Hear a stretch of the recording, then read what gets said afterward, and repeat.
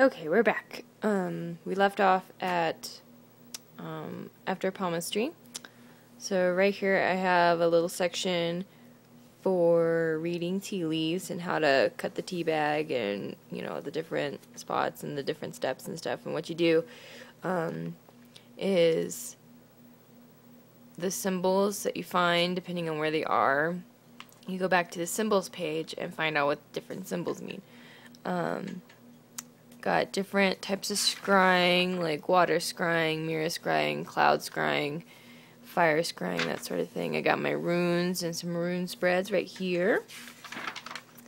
Numerology over here. We got the minor arcana pentacles, minor arcana wands, which I'm going to draw some wands, minor arcana swords, which I'm going to draw some daggers right there, and minor arcana trellises. I'm going to draw a cup. We got major arcana, which is like death and the wheel and judgment and stuff. Got some spreads right here, some spreads right there, more spreads right here. Right here is going to be astrology houses, about them, and I have that all written out. I just need to copy it in here. Got Aries, Taurus, different astrology signs. I got Gemini. Got a rough sketch of some of the pictures. Cancer the crab. Leo, Libra, Scorpio, Virgo on the other side and stuff. Yeah. Got my Banshee and my Dragon, which I'm about ready to write their information down. Got my Dwarf, that reminds me of one of the 7 dwarves. Got my little elf. Got a fairy. And gargoyle, which is my favorite. One of my favorites. I like gargoyles just because, I don't know, about them is misleading. Like, people think that they're these scary creatures and that they're demons or something, when really they're protectors and guardians, and they look scary to look frightening towards the things that they're protecting you from. So I actually think they're really great. The Kraken, which there's been some Krakens that look kind of like this humanoid sea serpent thing and weird things. I prefer the squid version of the Kraken. It's because I'm a big Pirates of the Caribbean fan, and in the movie Davy Jones, his pet Kraken is a giant squid, so I like the idea of a giant squid. A griffin, almost forgot the name. I'm gonna put sprites, or no, never mind. This is a leprechaun, but I'm holding off because I really suck at drawing humans. Like, if you see here on my mermaid, I don't even draw the fingers because I suck at fingers. The face I did actually better than I usually do, but I think that's just because I don't have very much detail on her. But that's my mermaid. My phoenix. And then here's going to be the fawn or satyr.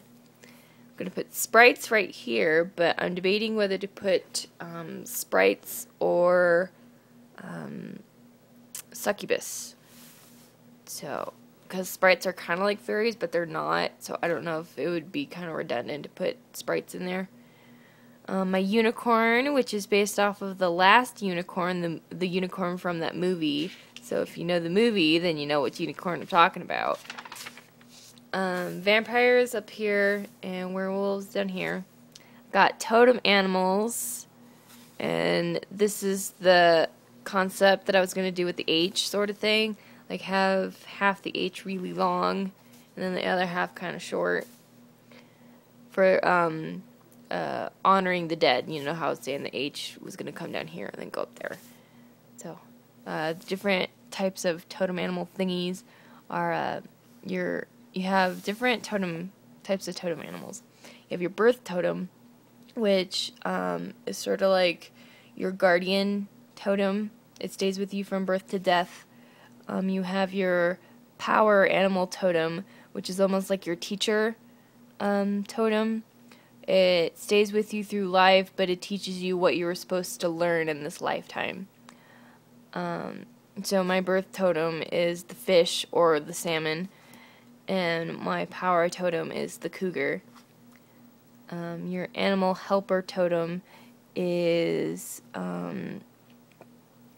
that come and go as you need, as the need arises. So they're just there to help in certain situations. Messenger totems are there to give you messages from the divine, from family, from, you know, the other side, basically.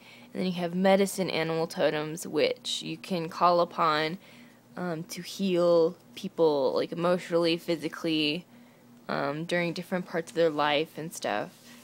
So, and then I'm going to have lists of all the different totem animals. And I think I'm going to have like 50 different totem animals. From like bear to insect to, I don't know, like different stuff. This page is going to be astral projection, which I still need to read up on, but I'm going to put astral projection right there. Past life recall, which I'm still reading this book about past lives and how to meditate on them. Healing and remedies, which I'm still in the process of coloring, but like I said in my other video, I was going to redo this page because I didn't like the way it was. So I put the title up here, and then I put it's a wreath that you put ribbons on and make it look like a pentacle. Charming Pixie Flora made one. I got some prisms, drying herbs, mortar and pestle, some bottles of oil, some incense, you know, aromatherapy, that sort of thing. I got a crystal on a pedestal and a pyramid for pyramid healing and stuff. But we got the different chakras, what each chakra means. Still need to put in chakra healing. About crystal healing, how to use a pendulum for like scrying and for figuring out if the chakra is closed or not. I'm going to actually draw different grids so I can actually use the grids in my book and not have to, like, I don't know, get a cloth or redraw it on other ones. So I got a 3-pointed grid or a 6-pointed grid. Over here is going to be a 4-pointed grid or an 8-pointed grid. And then over here is going to be a 5 or 10-pointed grid. On the 3 and 6 one, I'll probably add 9 points, so I can either do a a triangle, a hexagon, or a 9-pointed grid. And then my different remedies for stuff. This is aging, and I got this from a few different sites. Alzheimer's, anemia, which I have, and stuff. So I got all that planned out. I just need to write all this stuff down.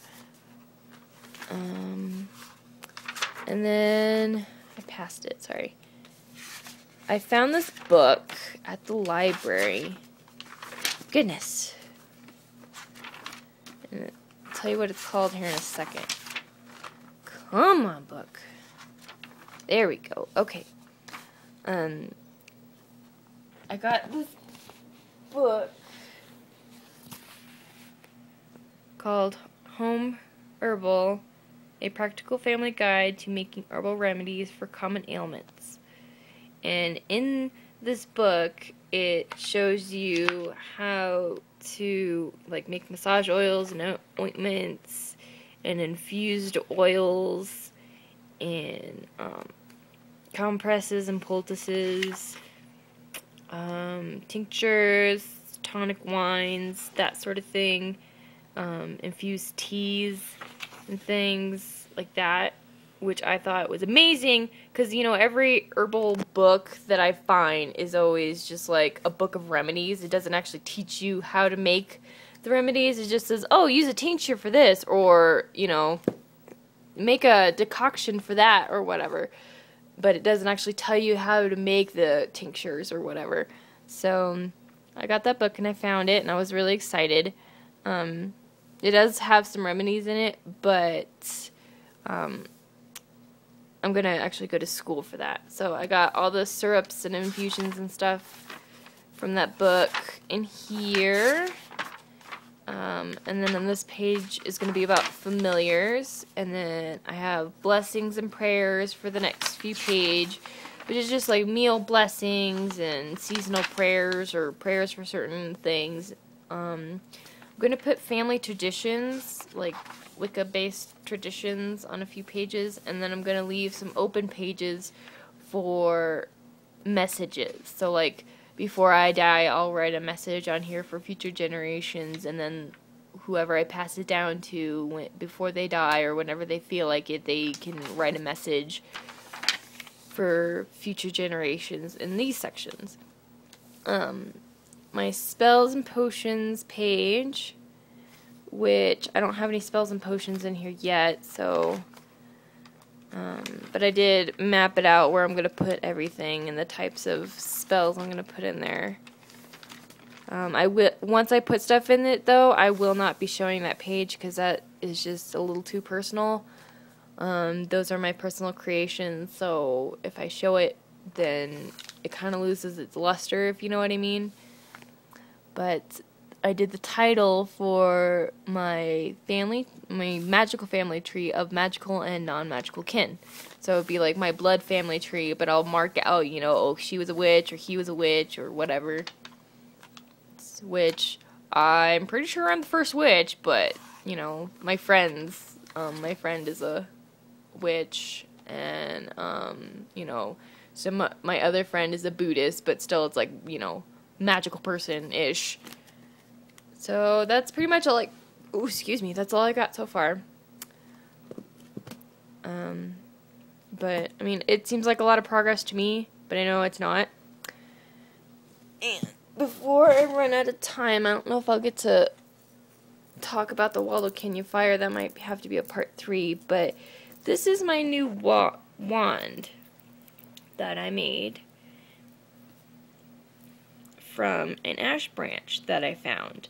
And my actual name is Ashley, my first name, which means from the ash tree or from the ash field, like a forest of ash trees. And my Celtic totem tree is the ash tree, so I thought that was kind of funny.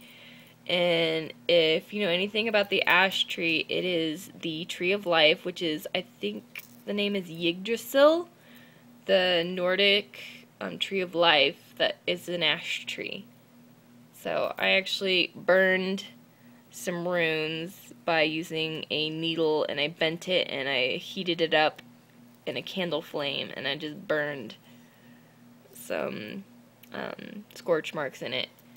Left the handle on it, and then I tied on, I think this is a spotted owl feather that I actually got in a mask making kit. I got a clear quartz little point on it. Got a couple of seashells that naturally have holes in them from my trip to Myrtle Beach. And then I have, you know, the white and black for God and Goddess, and then all the different colors of the chakras and of the rainbow and stuff. So that's my wand, and I still need to, I guess, anoint it, you could say, but I like to, anything with wood, I like to coat it in this oil, because I feel like it's like putting on a glaze. It protects it, practically and magically. So I still need to put that on there, but it's pretty much done. So yeah, I'm going to be using this one from now on, because I don't know, the other one, I had originally made it for Harry Potter, like just, oh, I like Harry Potter, I want to have a wand type, you know, fangirl thing. So it didn't really have any magical value, so I made a different wand, and I actually know what the wood is. So, I'm going to end it here, and in the third part is just going to be about the, well, I probably won't even make it a part 3, I'll just say, you know, stuff about Waldo Canyon fire, and my experience. So, I'll see you guys later. Blessed be.